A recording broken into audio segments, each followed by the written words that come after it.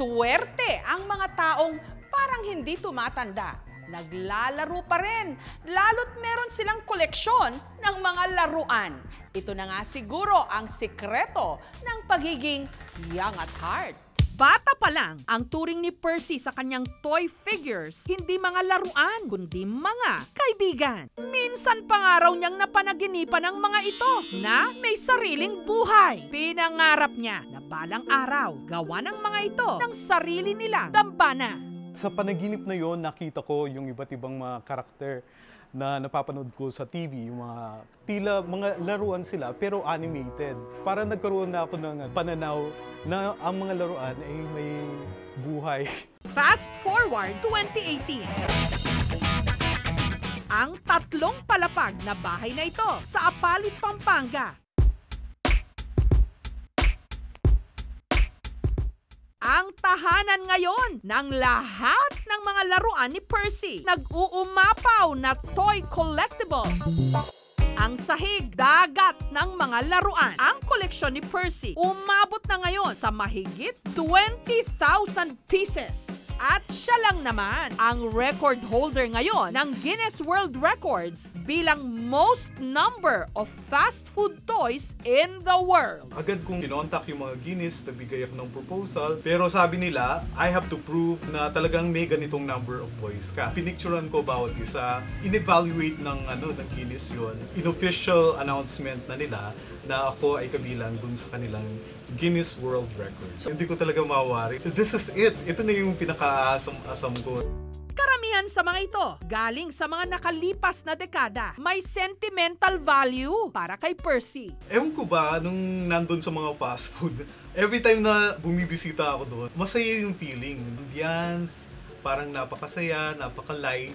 Siguro nandun kasi yung mga mascots o kaya mga cartoon. Definitely, nagbibigay ng napakaraming masasayang alaala sa akin. Pati box ng mga fast food, inipon din niya. Meron ding souvenir toys ng iba't ibang mga restaurant at cafe. Mga sikat na cartoon at anime character ng dekada 80 at 90. Laruan ng animated movies at action figures. Ang pinakamahal daw sa kanyang koleksyon, ang Dennis the Menace toys na ito na mula pa sa France. Nagkakahalaga ng 4,000 pesos. Dito din sina Dennis the Menace at saka yung mga friends niya kasi yun ang mga pinakamahal kong nabili. Ang nagastos ni Perci para rito, nasa humigit kumulang 500,000 pesos. Mas murang pagkolekta ng toy kapag fast food. Kasi minsan pag nagugutom ka, hitting two birds in one stone. Nakakain ka na, nabusog ka na, at the same time, nakadagdag ka pa dun sa collection. Pag nakikita ko nga yung mga toys na to, yung dumarami, at nakikita ko yung mga experiences, yung mga happy memories, happy thoughts. Ika nga dun sa Peter Pan, happy thoughts will be the one to allow you to fly. So itong mga fast food toys na to, parang mga happy thoughts ko. Sometimes they allow me to fly, yung talagang lampasan yung mga kung anumang problema o kaya yung mga lungkot sa buhay. Pinagawan pa nga niya ito ng 3-story house na ang hugis inspired daw ng box ng isang fast food restaurant. Pero ang mga unang laruan daw ni Perci nanggaling sa mga perya. Si Mickey Mouse, hindi sila mga original toys, but they are special to me. Ito yung mga kauna-unahang toys na napabilang sa aking collection. Hindi lang sila mga laruan, mga memento sila, mga souvenir na mga karanasan, usually mga masasayang karanasan. Hanggang nauso ang mga libreng laruan sa meals na pambata. Doon na inisa-isa ni Perci ang mga fast food restaurant para sa kanilang toy souvenirs. Bumibili ako ng toys every month. Minsan pag kasama ko yung mga kaibigan sa isang sitting, nakukumpleto ko na. Usually kasi mga 8 pieces of toys yung nandun. Sa tuwing uuwi rin daw ang mga kamag-anak nila mula sa abroad, fast food toys ang hinihingi niya pasalubong. Pero pagtuntong ng kolehiyo, nagkaproblema sa pera ang pamilya ni Perci. Mga gastusin at saka limited yung allowance mo, parang nag-stop muna ako sa pangungulekta.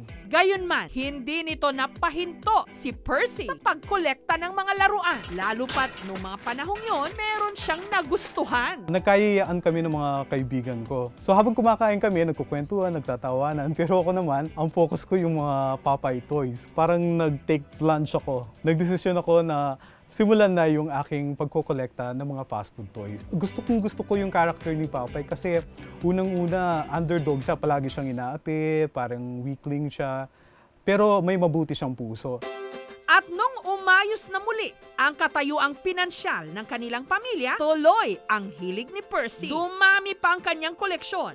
Pero sa lahat ng ito raw ang kanyang pinaka-iniingat-ingatan. Ewan ko ba, ba't pag nakikita ko tong heting to, naaalala ko yung araw na nagpunta kami noon sa Dau, Mabalacat. At ito yung binili ko. Memoryado ko pa yung ngiti niya, yung nakikita niya akong masaya. Yung mother ko parang best friend noon eh. Siya yung tumulong sa akin sa pagkukolekta ng napakaraming toys na to. Palagi ko siyang inaaya sa mga fast food. And then minsan, dahil nagtitipid, umaayaw siya. Pero sa kakapilit ko, palagi niya akong pinagbibigyan. Kaya palagi ako nagpapasalamat sa Diyos na binigay niya ang nanay ko sa akin. She's a best friend, talagang supportive siya. Kahit minsan kumukontra, sabi niya, tama na yung pangungulekta mo. Pero nag-give in siya kasi alam naman niya na maganda yung kinahihinatnan ng aking pangungulekta ng toys. Taong 2006, pumanaw ang ina ni Perci dahil sa sakit sa puso. Nung nawala siya, talagang sobra akong nalungkot. Hindi lang ako nawalan ng nanay, pero nawalan din ako ng isang partner sa pangungulektang to at isang best friend. Ito yung toy na talagang nagpangiti sa akin kasi pinaalala niya sa akin yung mga maganda at masayang karanasan ko together with my mother. Yung toys, it's a means of expressive therapy. Very popular ngayon yung play therapy na sinasabi, especially sa mga bata na hindi marunong mag-express ng kanilang mga saloobin, mga damdamin, yung mga experiences nila, yung hindi nila masabi, para na-project nila sa paglalaro. Sa psychology, ang tawag sa defense mechanism na ito ay sublimation, na kung saan yung mga negatibong pandama, katulad ng kalungkutan, o kaya ng galit, o kaya ng pagiging agresibo, o kaya yung labis na pag-aalala, ay naisasalin sa isang mas positibo at mas katanggap-tanggap na pamamaraan. Ang mga laruan din daw ni Perci ang nagsilbi niyang inspirasyon para maging graphic artist. Isa sa mga pinaka-favorite kong fast food toys ay yung mga Snoopy toys na to. Inspiration ko siya kasi ito'y gawa ng aking pinaka-paboritong comic strip artist, si Charles Schulz. At nung namatay siya, sobra ako nalungkot kasi parang kasama ng mga characters na yun, yung pagwala nila. Dapat may magpatuloy nun. Kaya ang ginawa ko po noon, gumawa ko ng napakaraming sample ng comic strips. My own brand of comic strip. Ang tawag ko doon Amazing Grace. Mga bata sila at saka kahit ng mga bata, ang daming mga mahahalaw na mga mensahe. Bagamat marami raw ang lumalapit sa kanya para bilhin na lang ang kanyang koleksyon, wala siyang kabalak-balak na ibenta ang mga ito. Katunayan, balak pa nga raw niya itong dagdagan para sa pinaplano niya ngayong Toy Museum.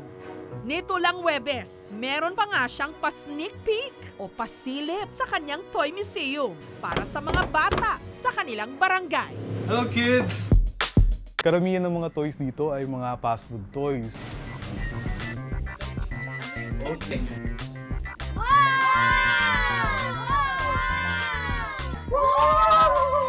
Lagi po kaming dumadaan dito, di ko po alam na marami pong laruan sa loob.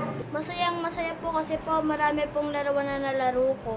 Para po gusto ko pong tumira dito. Unang-una, yun, pwede mong laruin mga souvenirs ng aking mga masasayang karanasan sa buhay, yung mga taong naging bahagi ng aking buhay na hinding-hindi ko makakalimutan. Naaalala nyo pa ba ang inyong mga paboritong laruan? Nasa na kaya ang mga yon? Hindi yan pinoproblema ni Perci. Lalo't kasama niya ang mga ito sa kanyang paglaki. Kaya siguro hanggang ngayon nananatili siyang bata.